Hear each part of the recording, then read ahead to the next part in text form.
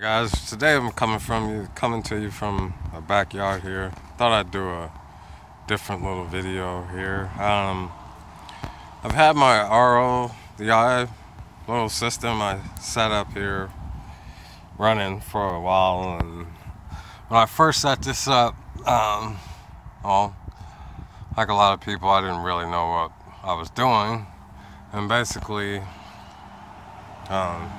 here's my 7-stage RODI 100 gallons per day unit, and I have that hanging on the back here. There's a top that goes to this. I was cleaning all of this out and decided I'd change all of this because I don't really like how this was all set up. And there's a top with the hole in it with the Y coming off from underneath here. There was a pipe coming down, an extension going out to get RO water out, and a valve to have water drain down and below to make my salt water. So, but the problem with that was I had this pump sitting inside to mix my to mix my salt water, and I would stick another pump in there with the line on to drain the water out, and I could never really get all the water out of the system, so it just kind of would sit there and get stagnant, and a heater also inside of there. But I decided to try to make a few improvements. I've attached the pump to the outside of this line coming from underneath. There's a hole with the drain in the center there.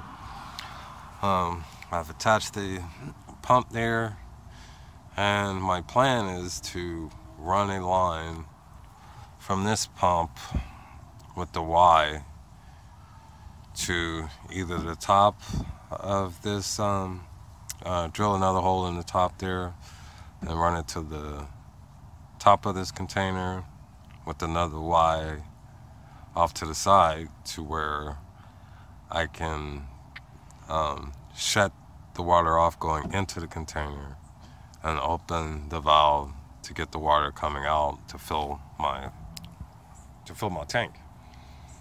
So yeah, and still have the T coming off underneath here to just be able to get RO water out of the top of this container.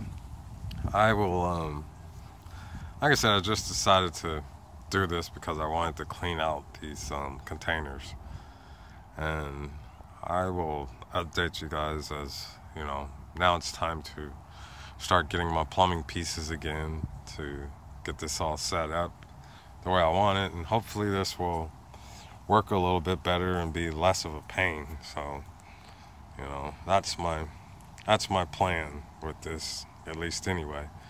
Just thought I'd do a quick little video and